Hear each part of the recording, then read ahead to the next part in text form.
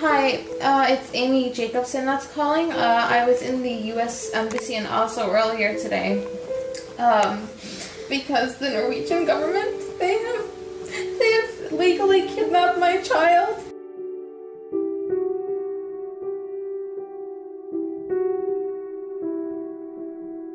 I need help.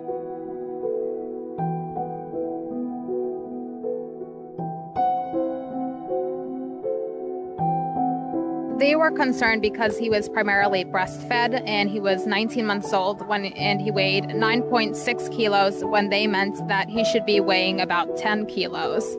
So that's about 400-gram difference.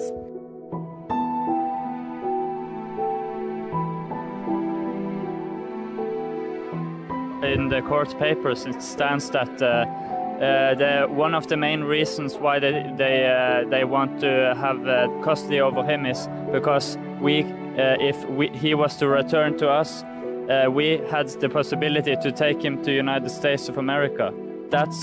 They don't want that because they don't have control over him then.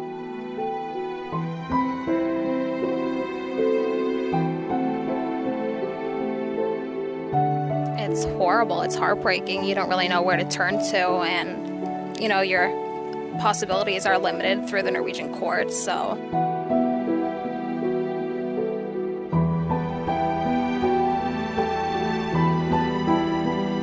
Hi guys, my name is Björn and I'm calling on you out there because we can join forces together and stand up together for children's rights in Norway. Because in Norway, children are being forcefully removed from their loving families. Children's rights are being trampled by the Norwegian government, by Norwegian authorities. This needs to stop, and together we need to tell the world that we cannot tolerate this any longer. I mean, we have read all these articles, we've seen all these videos, we have seen all the television documentaries by BBC and others. Now it's time to get active.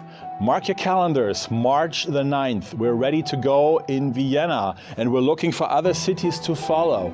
Will your city follow? Will you follow? Will you organize a protest or a silent vigil in your local town, in your local area where you're at? No matter where you are around the world, you can join us. Together we can join forces. All we need is that you make contact with us so that we can send you a package to download with all the material that you need. It's very easy to set this up. It doesn't take much effort on your part, but it takes your willingness. So please be willing and join us, and let's stand up together. Let's go back on the streets March the 9th. Together we can stop Barnevernet.